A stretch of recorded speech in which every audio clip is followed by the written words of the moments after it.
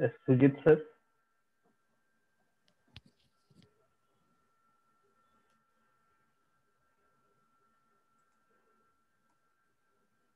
Sujit sir, am I audible? Hello. Yes, sir. Sujit sir. Yes, sir. Yes, sir. Okay, okay, you're audible. Okay, sir, it's 3 now. We'll start. So we'll start the session, sir. Yeah. Pankaj sir, are you ready? Yeah, I'm ready. Okay. Okay. Good afternoon. I request Sujit sir to Okay, sir. take over the mic and start the session. Good afternoon and a hearty welcome to one and all to the last session of the 6-day national level FTP on cryogenics and superconductivity, a research perspective organized by Department of Mechanical Engineering, Kurk Institute of Technology, Panampet. This is Sujit NS, Assistant Professor, Department of Mechanical Engineering.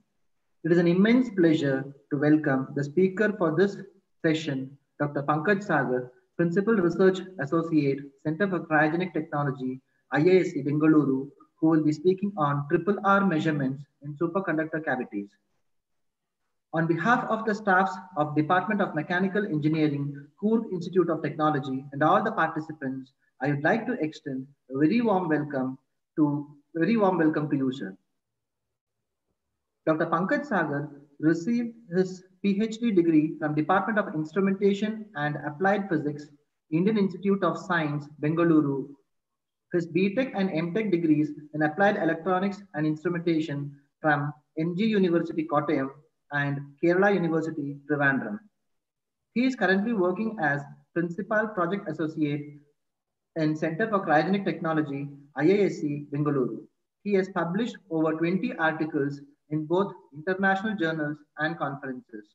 His areas of research interest include cryogenic sensors, cold electronics, multi-level inverters, and power systems.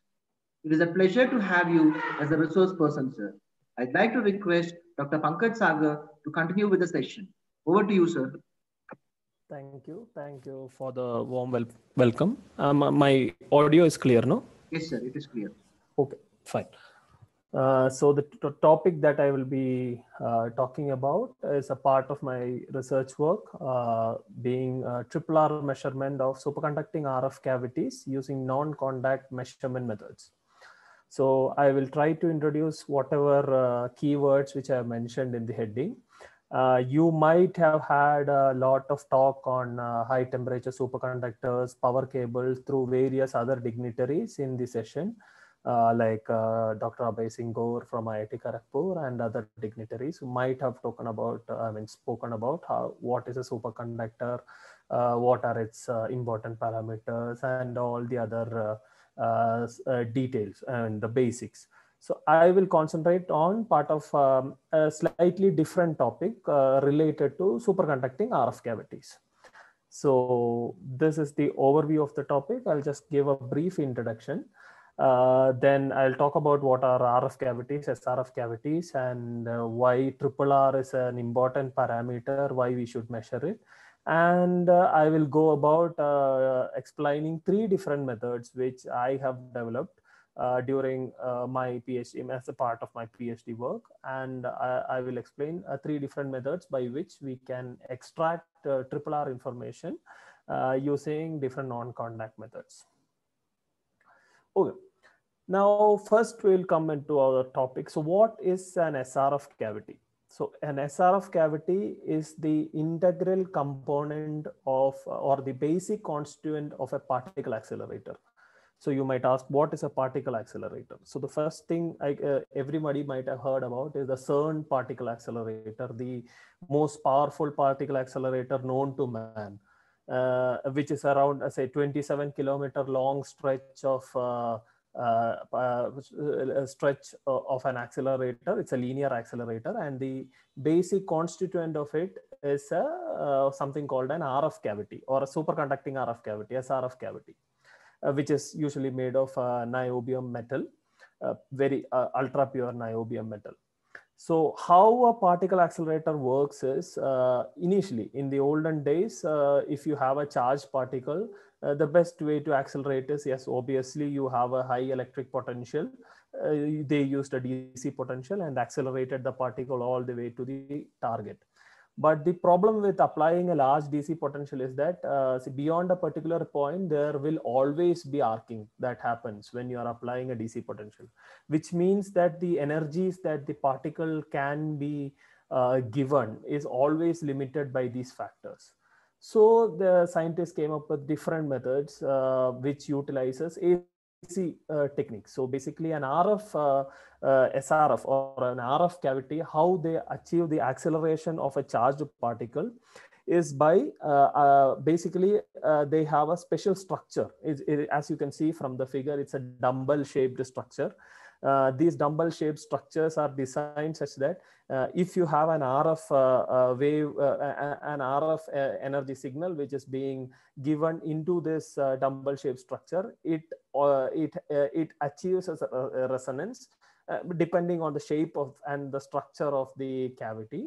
And once it has achieved resonance, if you inject a particle, a charged particle into the RF cavity at a particular, so the timing is a very critical thing, but if you inject a particle at a particular time, it will experience an acceleration.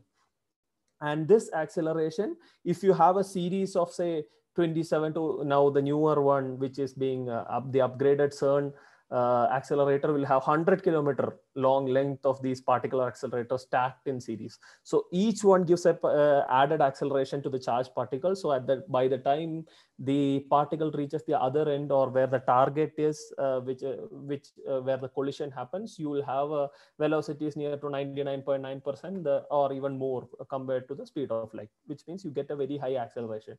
You can impart a large energy to the charged particle. So this is the fundamental of a particle accelerator, and the fundamental constituent of such a particle accelerator is the RF cavity. Now, RF cavity is fabricated using, as I have mentioned before, a metal called niobium. Why niobium is used? Because niobium becomes superconducting below. So it is the, if you can say, it is the metal with the highest the type 1 superconductor with the highest critical temperature. Its critical temperature is around 9.7 Kelvin. So if you completely immerse an RF cavity made of niobium in a helium bath, the whole thing will be superconducting in nature. Superconducting in nature, again, my previous dignitaries might have explained, it means that zero DC resistance, literally zero DC resistance. As you can see from the figure, at around say 9.7 to 9.5 Kelvin, your resistance drops to almost like immeasurably low value. You can say it as a zero resistance, zero DC resistance. But when you have an RF signal, AC losses are totally different. So AC losses will always be there because of something called as a skin penetration depth and the skin effect, which happens when you have an RF signal associated with it. So, so RF losses are there means heat is generated on the surface of this RF cavity. So if you do not have some mechanism of transferring the heat generated on the surface of the RF cavity into the surrounding liquid helium bath, they may create hotspots on the surface of the RF cavity, which may result in quenching of the RF cavity. And that means there won't be any sort of operation. So in order to avoid that, RF cavities require very high thermal conductivity. But as we might have already known, it is a very difficult process to measure the thermal conductivity. Means, in fact, very accurate measurement of thermal conductivity is pretty difficult. But it has been established that there is a direct correlation between electrical conductivity of the material to the thermal conductivity of the material. So scientists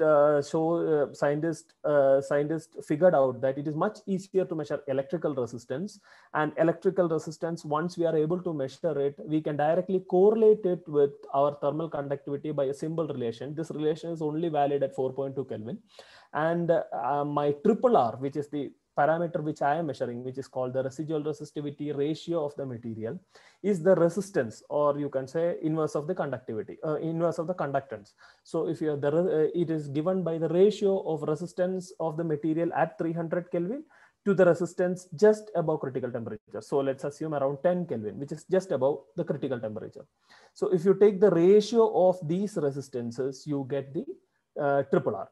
So if you know the RRR, then you can directly measure the thermal conductivity by giving by the relation given in the last point, which is just the RRR by 4, which will give the thermal conductivity in watts per millikelvin. So so electrical conductivity is much easier to measure, and RRR also gives a very clear indication of the purity of niobium, which means that if you have niobium of very high purity, say of the order of say 100, 300 or above say 500. So usual RF cavities, they use niobium base. Your bulk niobium should have a RRR of the order of 300 to 500. So that is what they usually choose. If your RRR value is less than that, it means that your material is not pure enough. So they don't use such bulk niobium for fabrication. But the challenge here is that once you fabricate, the fabrication process itself actually varies the or modifies the actual local conductivity of the niobium. For example, the welding process can change the local conductivity. Along the welding seams, you may have a variation in you may have a variation in RRR. The cleaning process can vary the RRR. So how do you study that? Because the normal method for measuring RRR is something called as a 4-wire or a 4-probe resistance measurement. Everybody might have studied it during the basic engineering courses. A 4-wire measurement is that you have you cut a piece. So basically you cut a piece out of the bulk niobium, place 4 wires on the ends. Means you have basically 4 wires. You give current through 2 leads. Means give current through 1 lead, take out current through 1 lead, measure across the voltage using the rest of the 2 leads. So you have 4-wire measurement. But the problem is that this process is a destructive process. So once you have fabricated an RF cavity, you can never cut a piece out of that and try to measure this one. And again, on top of that, this is it is an average measurement. So if you have a piece of niobium, you are measuring the average resistance. But what happens to a spot? So if I want to measure the changes in resistivity or conductivity at a particular spot, where I might know, see, welding is not proper or this may have changed. So I need to measure the RRR at that point, then this method is not possible. So I took up that challenge and thought of some way of how do you measure the RRR without having any contact with the actual target that is measured.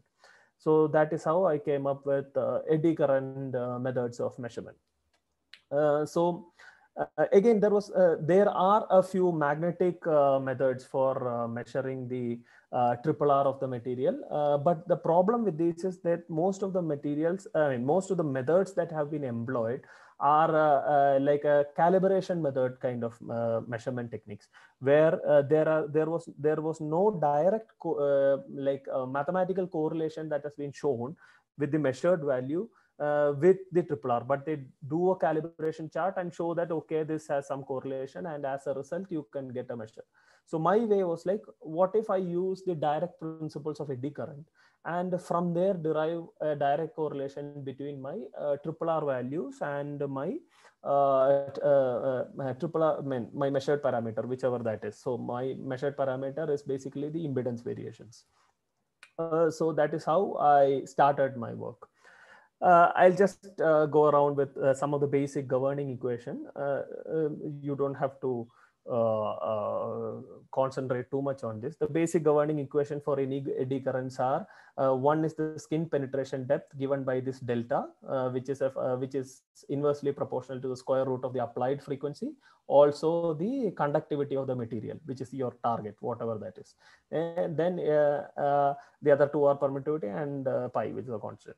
Then another relation is that it has been shown through rigorous mathematical proof that the liftoff, the slope of the liftoff line, when you have generated something called as a normalized impedance plot. So how you get a normalized impedance plot is just by you measure the impedance. Impedance means you have your real term and your imaginary part, which is your real is the resistance part, and the imaginary part will be your which will contain your inductance, will be your basically your reactance term.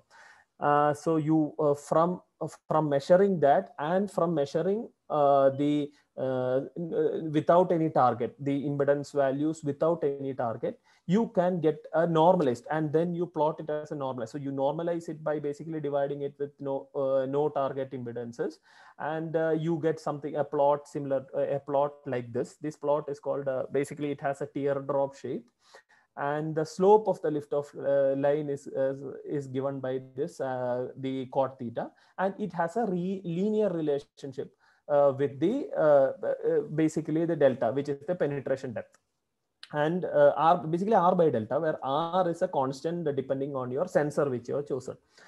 And so from these relation, I was able to come up with the relation that you can have, so basically a triple R. So if you have a sensor, I somehow managed to measure the constants A and B at room temperature as well as at cryogenic temperature, and then take the ratios of that. I should be able to get the triple R without means with as a direct function. So this was how I approached the problem. Now, how do I do the experiment? So what is the measurement setup? What is the experimental setup that I used? Yes, obviously, as I'm dealing with niobium, I need temperatures below 10 Kelvin. So what was available to me was Janus Super Varitemp 400 liquid helium cryostat. So basically, this is a liquid helium cryostat. It has an outer jacket with which is usually a nitrogen jacket. Means the outermost jacket is a vacuum jacket, and all the vacuum layers are interconnected. So you have a vacuum layer, you have a nitrogen jacket, then you have another vacuum layer, then you have your helium bath, and then again there is a vacuum layer, and inside which you have your sample positioner rod. This is the sample chamber, the innermost chamber. And inside the sample, the sample chamber, you have your sample positioner rod, and on the sample positioner rod, you can place your niobium samples and your sensor, and there are feed throughs available at the top, and from the feed through, you take your electrical connection, and based on what measurement you are taking, you basically take out whatever. So if it's a 4-wire measurement, you have to give your nanovoltmeter and your current source, and then connect everything, and your temperature measurement. Everything has to be taken out, and then use that data appropriately. And there are there are two heaters. One is below the needle, basically one is below this small needle valve is there, and this heater is basically for vaporizing the liquid helium into the chamber, and by adjusting a needle valve here, you can adjust the flow rate of helium into the the sample chamber. And you have basically two feed throughs, one 8-pin feed through and a 10-pin feed through. So basically you have only 18 pins to take out your entire electrical connection. So if you have more than one temperature sensor, that itself gives 8, or means a single temperature sensor requires 4 terminals. So feed through availability is also, so you have to design based on the availability of your feed through.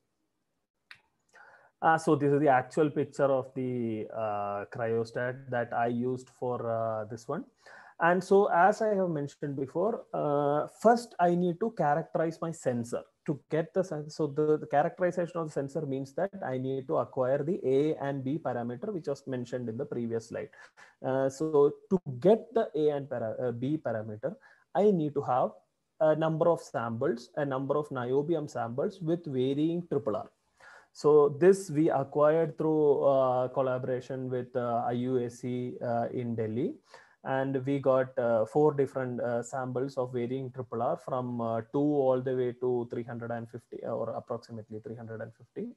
So we had 4 different samples. So what we did was used 3 different samples to generate the A and B parameter. and the fourth sample we used as a unknown measurement, and then using the data from the fourth sample and the A and B parameter from the other three samples, we would generate the RRR value and see how much it agrees with.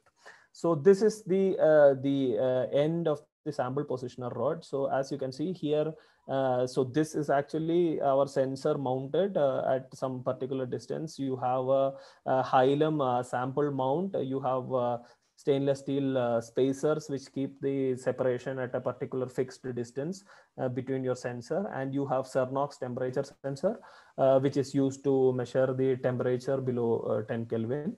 Means other sensors become insensitive, so you need some sort of a negative temperature negative temperature coefficient material for measuring the temperature values.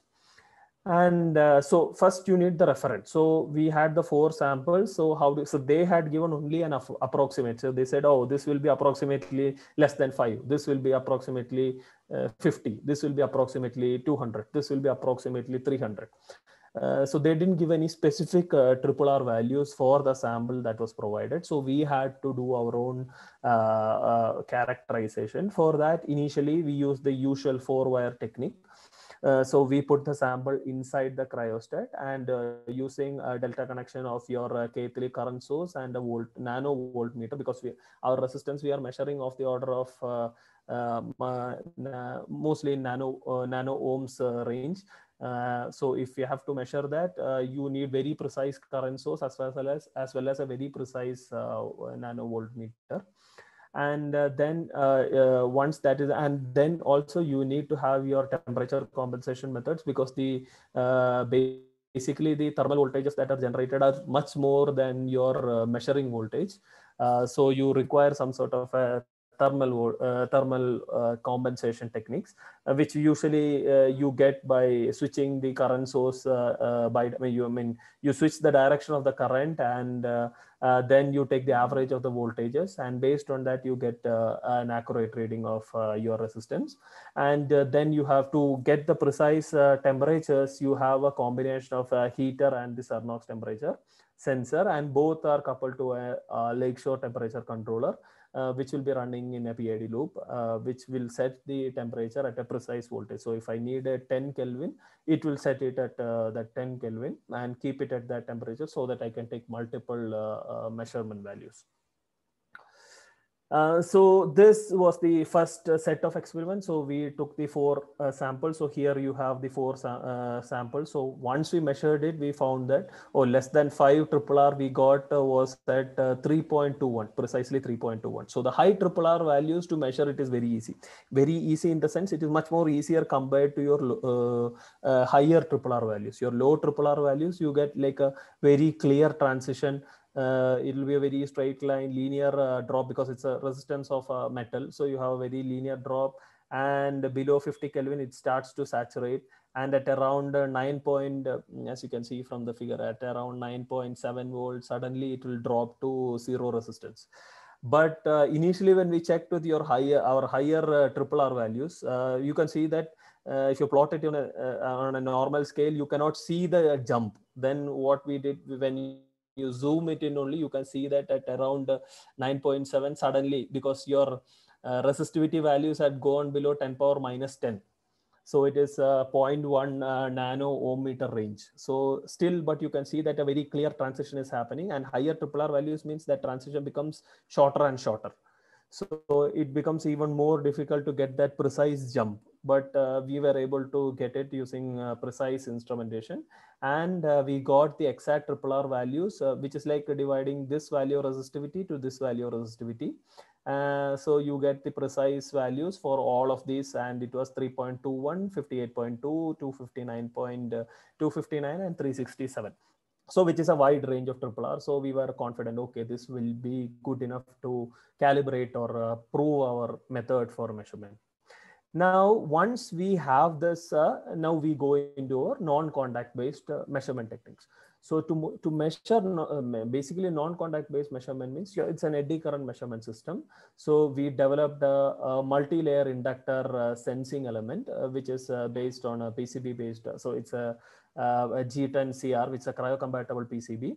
And then it has 5 layers of basically it has 5 layers of inductors and made with an array of inductors. So these arrays are made which will become clear in the later chapter. It is mainly for compensation and to get the reference values at particular temperature. So if I have sample at one of these, I can take the other, or if I have sample at 2 of these, then I can take the other 2 as a reference, because the other 2 are not under the influence of the target material also. And then at that particular temperature, as these are almost identical inductors, I can get the reference inductance value from the other 2. So that is how we designed the inductor.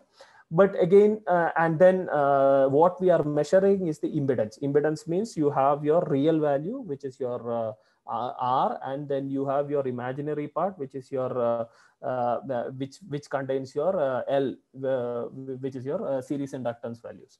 Now, the tricky business is that you need to have a very precise thermal compensation at each of these temperatures, because if you are creating a probe, because your standard probes do not work when you have a cryostat and you have lines going in. So what you have to initially do is once you have connected the probe, you need to do the thermal compensation, which is your open circuit and short circuit compensation at whatever temperatures you are measuring. And once that compensation is achieved, you have to apply these compensation at the temperatures, and then with the sample also you have to apply these compensations. So it's a very tedious process which you have to follow in order to get accurate measurement. But once you do all these things, you will get a very precise measurement. So we used a Keysight impedance analyzer, a very costly instrument, along with our helium cryostat. Now question will come. So what happens? So you are saying you have used a multi-layer inductor, a basic PCB based inductor coil. If you cool it down, will it break, or will it have warping, or will it shift its parameters? So definitely you have to first study what happens. So you don't have a target. You are simply cooling the sensor. What happens to it? So by logic or by theory, inductance is not a function of temperature in any way. Inductance does not have a temperature dependent term at all. So it is only so it's a basically it is a function of the dimension of the coil and the number of turns. So if all these things are constant, then your inductance, if you at a particular frequency, should not vary. But that is what we see till a particular temperature, like only a very minor variation.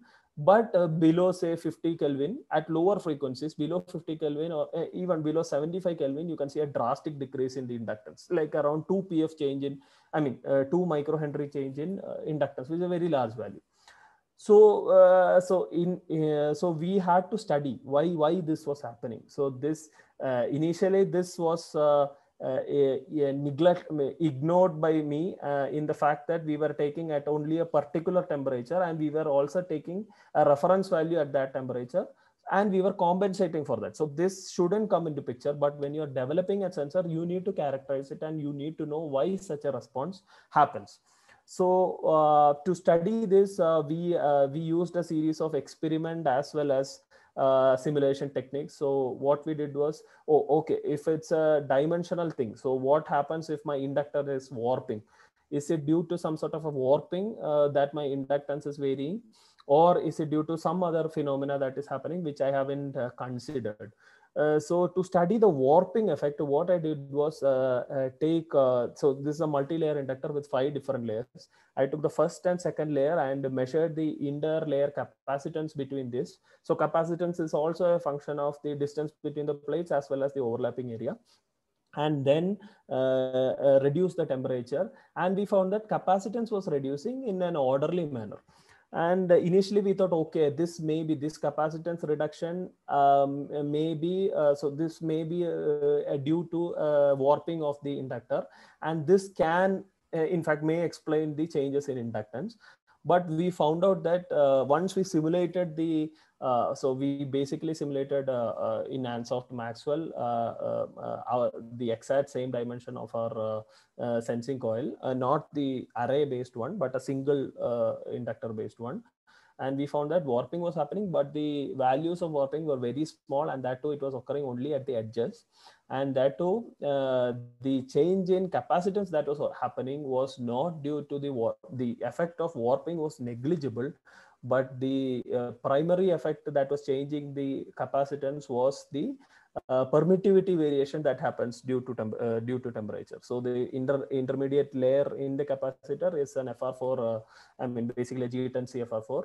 So the permittivity varies with temperature, and it changes from 4.4 value to 3.2, which was unexpected, because in all simulation usually you take your permittivity values as constant, or whenever you do simulation, and you do not have any sort of standard values for permittivity at lower temperatures, because these are not available.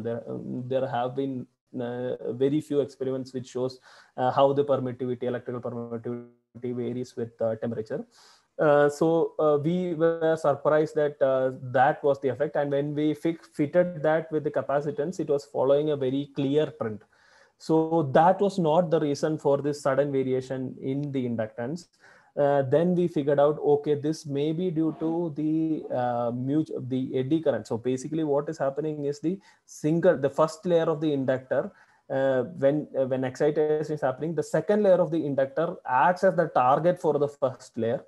And this effect is happening due to basically the resistivity change of the second layer. Means all the layers are changing in the same way, your resistivity, but it is an effect of it is an indirect effect of the resistivity change of the coil itself, and compounded by the eddy current effect. So this itself we were able to publish as a detailed study. So that was very interesting. So once we have characterized the sensor, okay, so then we have studied that, okay, this sensor works perfectly at 4 Kelvin. There is the distortion is negligible. And once you have some compensation techniques, all your other effects can be cancelled. Now, the next thing that should be considered is, yes, so you have your standard values of RRR. Now, based on this standard values of RRR, you have to generate your what you did is, I took a sample of unknown RRR. Unknown RRR means which has not been used for generating the A and B values. And then from there, we got the cot theta value, or the slope of the lift-off line, and then applied it to the basically so this is basically it's a representation of your normalized impedance plots. As you can see, basically this is the procedure. We did this with all the unknown samples, not all the unknown samples, the 3 of the unknown samples, 3 of the known samples, and then generated this graph, which is the slope of the lift-off line versus R by delta graph, and you get a linear relation as been predicted by the literature. And from there you get the A and B values, and this A and B values, then you take the unknown sample and measure against, do the same thing. You get the L0 values, LS value. L0 is the inductance without target, LS is the inductance with the target. Similarly, you have R0 and RS at both the temperature, your 300 Kelvin as well as your 10 Kelvin. And then based on the values of the slope of the unknown inductance, you substitute it for your A and B values in the previous equation, and you generate the RRR.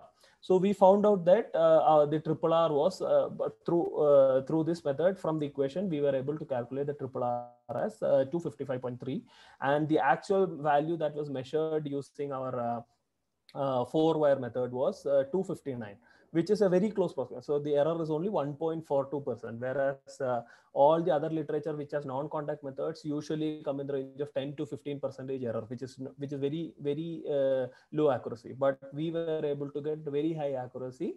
But the process is very data intensive. You need a large number of data points, and then based on that, you have to generate the calibration chart for your A and B, which is a sensor dependent parameter. So if you have a different sensor, you again have to get a different different A and B values. And based on the A and B values, you can then do just a single experiment and get the RRR value. So that is how we were able to measure the RRR using based on the first principles.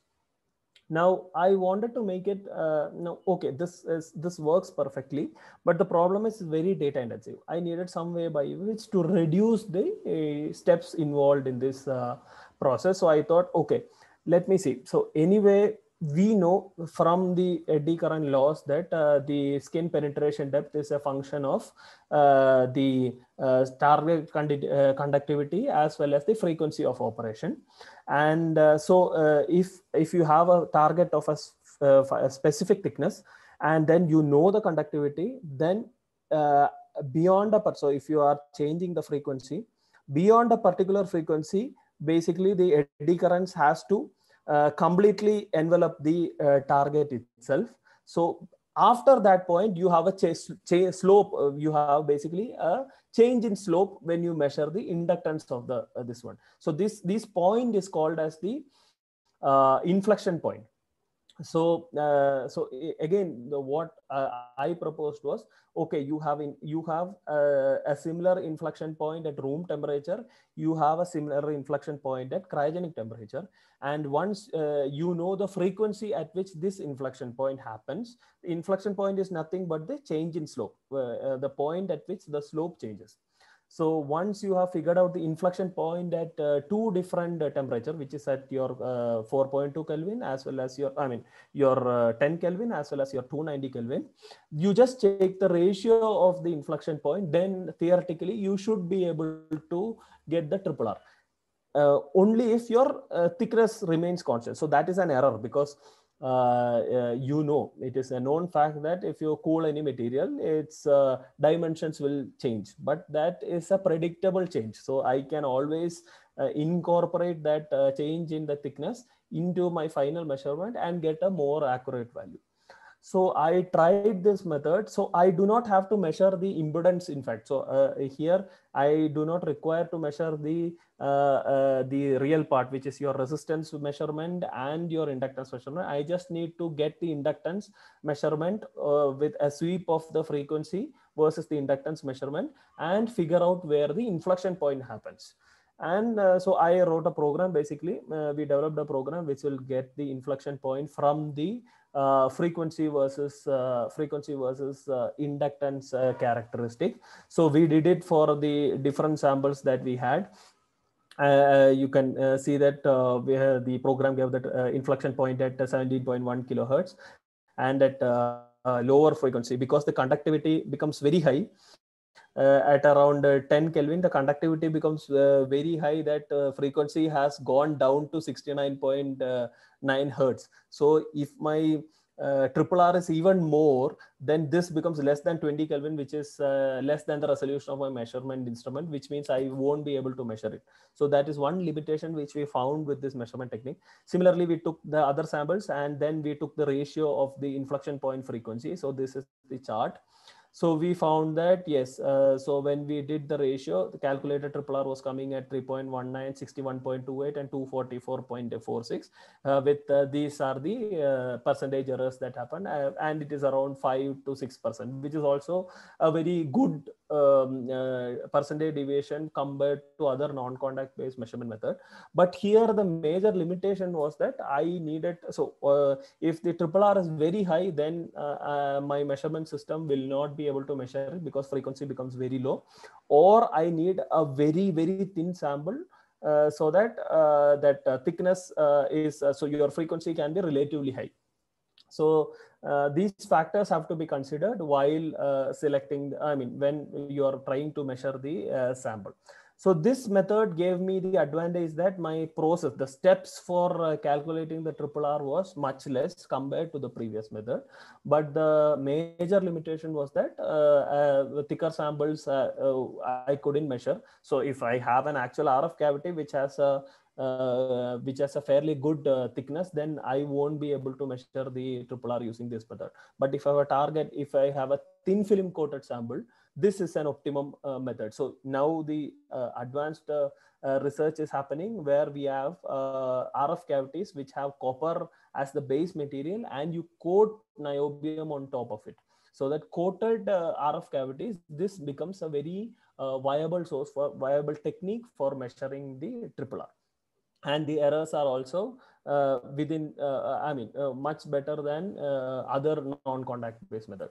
But I wanted to take it a step further, because here also I required some type of measurement of inductance, which is again requires at least a costly LCR meter or an impedance analyzer. So I wanted to take that also out of the picture and have an encapsulated sensor which should be able to, so if I keep it near to my RF cavity, anywhere in that proximity, and from the simple measuring values of the sensor, I should be able to calculate the RRR. So I thought of, okay, so I thought of using some sort of an electronics based technique for obtaining the RRR values.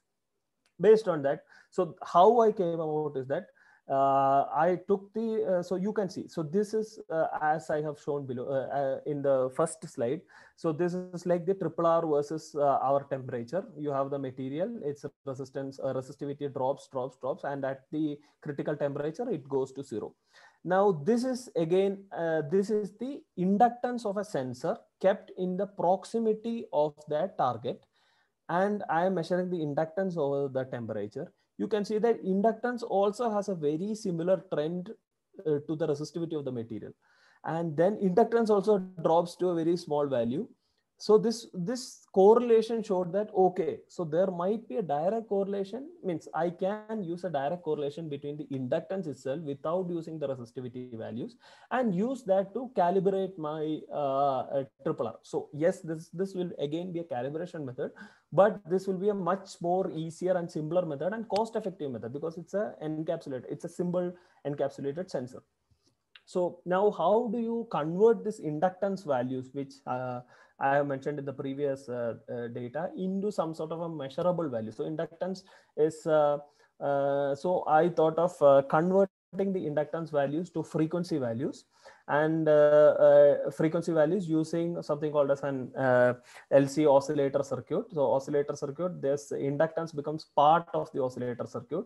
So here you have 4 different inductors, all goes through the same LC oscillator circuit. I achieved this through a multiplexer electronic circuit, and all of this has been designed to work at 4 Kelvin, which required a lot of other design and mechanical testing, electrical testing of the components at lower temperatures, because most of the electronics fail at cryogenic temperatures.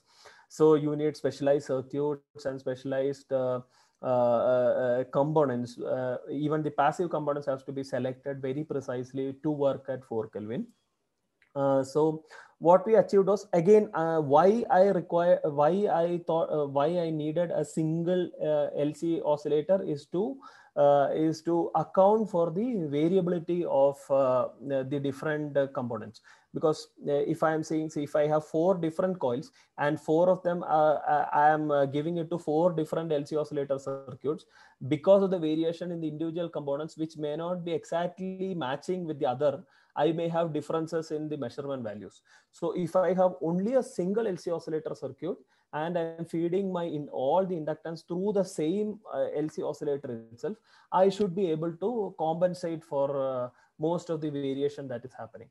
And again, another advantage is that when I'm measuring, I keep two of the coils as reference, and then I subtract whatever temperature variations are happening in the frequency only due to the whatever temperature variation that are happening in the other inductors which are not in the presence of the target, so that all the other effects, such as maybe the warping of the coils or external effects of the other parameters, are completely cancelled off, and only the inductance variation due to the resistivity variation of the target is highlighted. So this circuit was, so we designed the circuit and tested it through an extensive process at 4 Kelvin. So the entire circuit is capable of working at 4.2 Kelvin or even below that, and found to be working properly. Then so basically, this is the data acquisition and the multiplexing schematic that we developed. So basically, it has a switching circuit. So the LabVIEW program will send switching signals through an NI card into the electronic multiplexer. So multiplexer will switch among each of the inductors. And then you have again your Cernox for measuring the temperature and heater to adjust the temperature of the target. And the entire thing is, so the sensor along with the electronics goes inside the cryostat.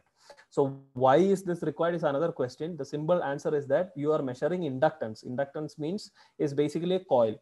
So if you have large connecting wires that are taking the inductance values outside the cryostat and using some other measurement technique, means the entire the noise and other errors that happen due to the different thermal gradient along the cryostat will affect the final measurement of inductance. So in order to avoid that, I had to have my sensing element as well as my target, my sensing coil and the sensing control circuitry as close to each other as possible, so that all these are avoided. So based on that only, we developed the data acquisition and the circuits. And first we had to characterize. So what we did was, okay, you just cool the sensor down to 4.2 Kelvin. So, okay, without any target. So we can see that, yes, frequency is varying. This is expected because all the resistance values changes. So this is just a representative of one of the inductors. All four will have the same kind of variation. Yes, it varies from say 115 kilohertz to around 145 to 146 kilohertz, just by variation in temperature without any target. So how do I cancel it out? So I took a reference inductor, again kept in the same this one, and when I subtracted it, means basically when I subtracted it from the reference, I am having a variation over the entire range of temperature, only a variation of around 300 hertz, which is very low compared to my measurement signal. So this produces very low error in that way. So I'm able to cancel out most of the effects of the the common aspects of the sensing. And then again, we kept each of the basically we kept each of the RRR material in the proximity of the target, and then cooled it down to 4.2 Kelvin and measured the frequency. So you can see initially it was touching at 145, whereas when we have the target, it goes to around 185 kilohertz. And you have a gradient, and this is just the frequency variation. Now, once you cancel out the effect of the reference, you have a variation. So if you have a low RRR value, you have a variation of say from 20 kilohertz to only 24, 25 kilohertz. Whereas if you have a very high RRR, you have a variation from say 22 to 22 kilohertz to around 40, around 38 kilohertz. So the deviation is very large, and it's a function of RRR. So it is very obvious from the graph. So then what we did was basically you have to curve it. So this is the limitation of this technique. So this graph, to curve it properly, you need a large number of data points. So we have tried to acquire, and we are also trying to acquire a large number of samples so that we can calibrate our sensor, our RRR measurement technique, with a large number of data. So if you have everywhere from RRR from 1 to say 1000, if you have a large number of samples, this will become much more accurate. And any RRR in between these ranges could be measured very accurately. So, when we measured, the percentage errors were coming in the region of 10%, which is also still very good compared to other non-contact based measurement techniques, but not as accurate as the previous techniques. But the advantage is that it does not require any sort of complex machinery to measure, because you are just measuring frequency. Frequency means a 5 rupee counter circuit can do it.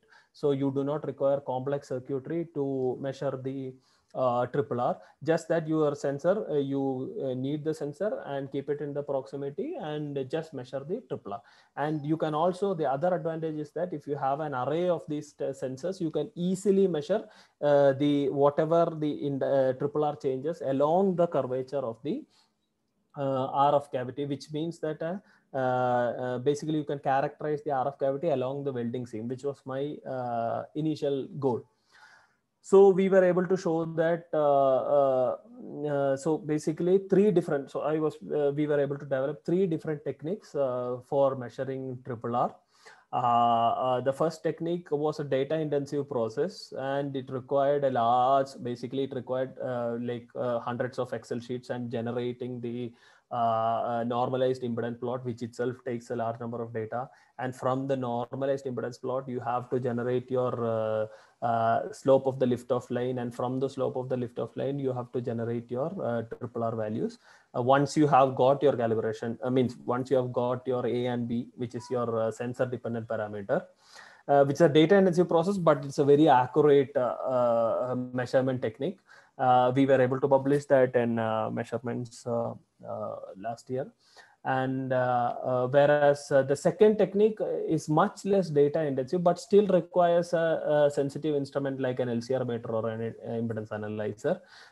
You just need to find the inflection point, and an automated LabVIEW program was basically created to exactly figure out where the inflection point is happening from the changes in the slopes.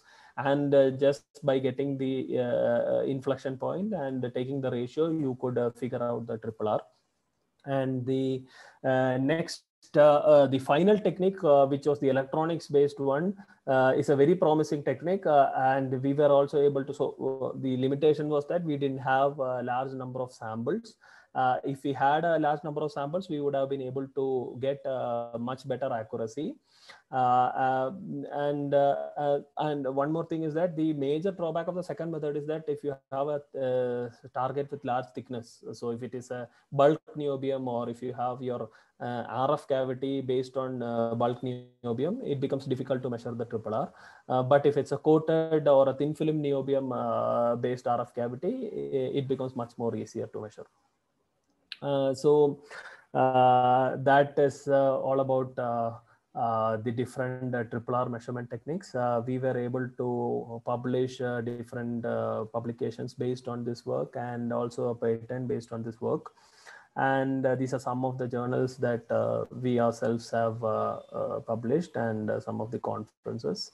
I would like to thank everyone who has given me the opportunity. I know it's a short session, but 3 o'clock means I didn't want to go beyond the 1 hour mark, so I kept it short. So that's about it. If you have any questions, you can ask. Thank you, sir. Yeah. Participants, if you have any question, you can just unmute yourself and ask the question. So there is a question. Yeah. It is from Kiran Kumar Rokde. Okay. He's asking, what happens when thin wire is 15 micron is subjected to cryogenic, like its characteristics? He's asking about the characteristics. What happens to a thin wire 15 micron and is subjected to cryogenic treatment? So is it a material question, or I will answer from the point of view of electrical or an electronics engineer. So if you are asking about the electrical properties, so if I'm measuring the resistance, what happens is your resistance, if you're taking a metal, if you're taking a metal means it is a positive temperature coefficient material, which means that if your temperature increases, your resistance increases, and if your temperature decreases, your resistance decreases. Not so if your resistance decreases linearly. If it's a metal, it decreases very linearly to a point. That point usually around 20 Kelvin. And then it saturates to a saturation value depending on the impurity content in the material. So if you have a very high purity, it may saturate to a different value. If you have a less pure material, it may saturate to a different value. So where it saturates depends on the impurity content, but it behaves a linear trend towards your lower temperature region. And in terms of material properties, Nadik sir yesterday might have explained much better the changes in when you do a thermal cycling, material properties changes, and basically your lattice structures changes are happening. All these are there. This is just from the perspective of an electrical measurement. Okay, sir. Any other participants, if you want to ask the question, please unmute yourself and then can ask your question.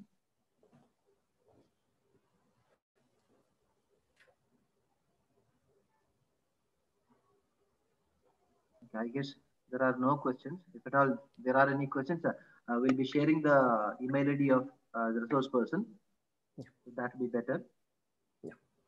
Okay. Thank you, Dr. Pankaj Sagar, for engaging this session in spite of your busy schedule and sharing knowledge on RRR measurements in superconductor cavities. It is indeed a very energetic, interesting, and productive session, sir. Thank you so much. Thank you. Thank you for giving me the opportunity. I thank everyone in the team for organizing it in such a timely and orderly fashion. It was very enlightening to hear the talk of some of my colleagues along with some of the other professors from different departments who even I have collaborated with some of them, and the works are really enlightening. And it is a I am very and I'm like surprised to see that the institute is able to get very eminent personalities in the area of cryogenics and talk in detail about different topics. I hope that this continues for the future, and you keep on inviting the eminent personalities, and I would be glad to join as a viewer in your program. Thank you so much, sir. Thank you for your great, wonderful gesture. May I now request Professor Ganesh M., convener of FDP, to present the report of this FDP. Yes. Thank you, sir. Am I audible? Yes, sir. Okay, sir. Yes. Dear participants, we are about to conclude this 6-day national level faculty development program and cryogenics and superconductivity, a research perspective. Being the convener of this faculty development program, it's my responsibility to mention the highlights of this each session of this faculty development program. The motivation behind organizing this faculty development program is to enlighten the minds of members of research and academic community to the area of cryogenics and superconductivity. Each session of this FDP was delivered by the eminent resource persons who are having vast knowledge and experience in the field of cryogenics and superconductivity. And we had participants who are registered from all over India. The 6 days FDP comprised of 9 sessions.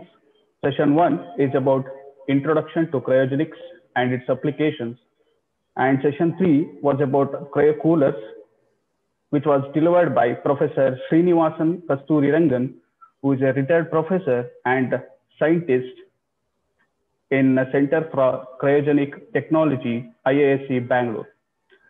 The talk delivered was very fluent and effectively conveyed to all of us.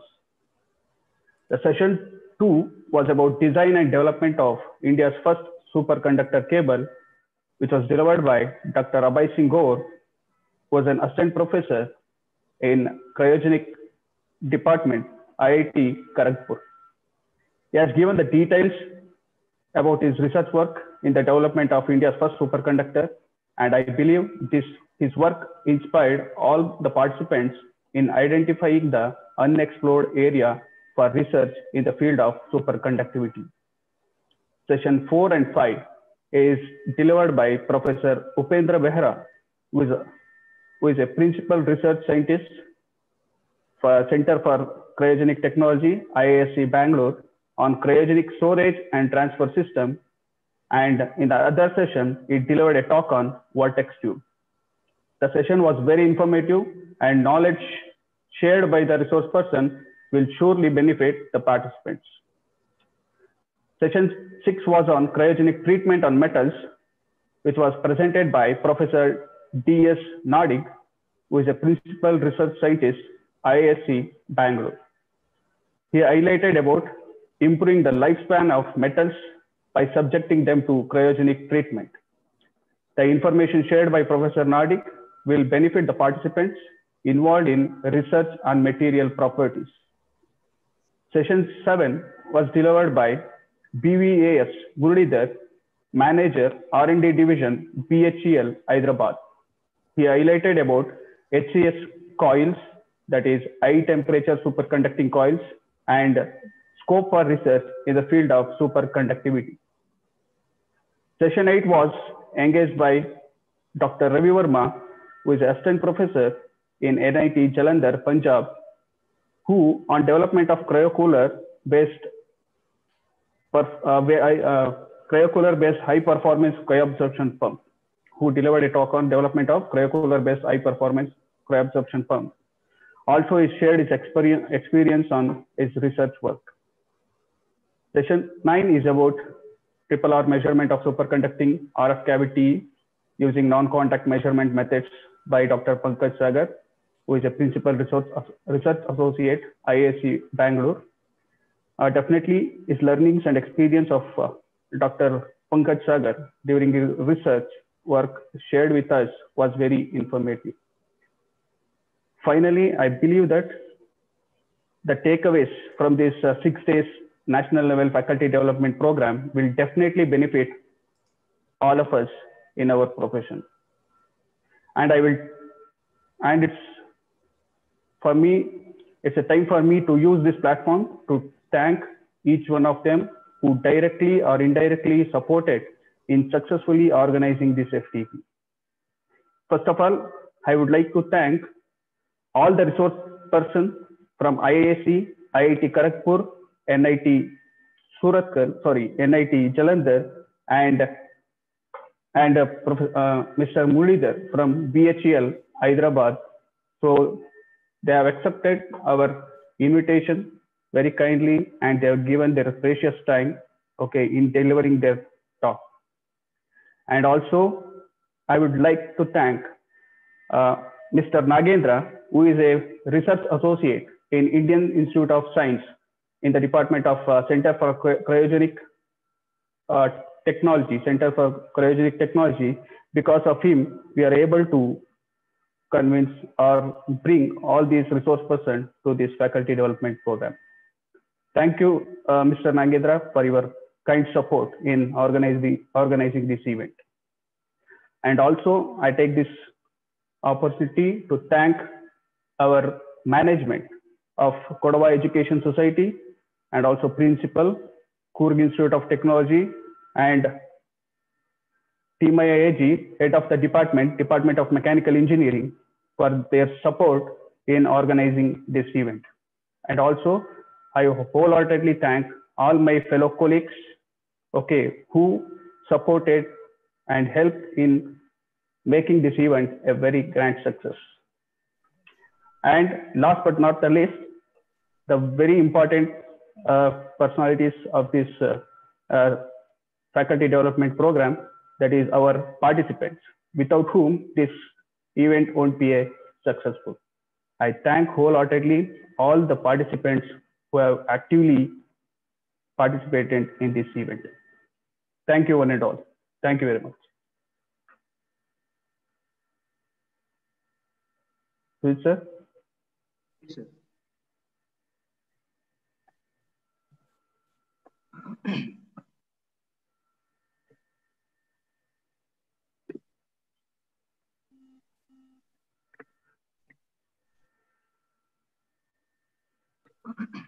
Thank you, Ganesh sir. I request all the participants to give the feedback of the session. The link will be shared in the chat box. These certificates will be mailed to all the to your registered email ID.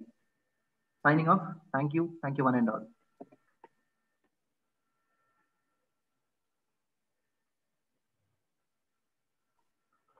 Thank you, Pankaj sir. Thanks to be a part of this session.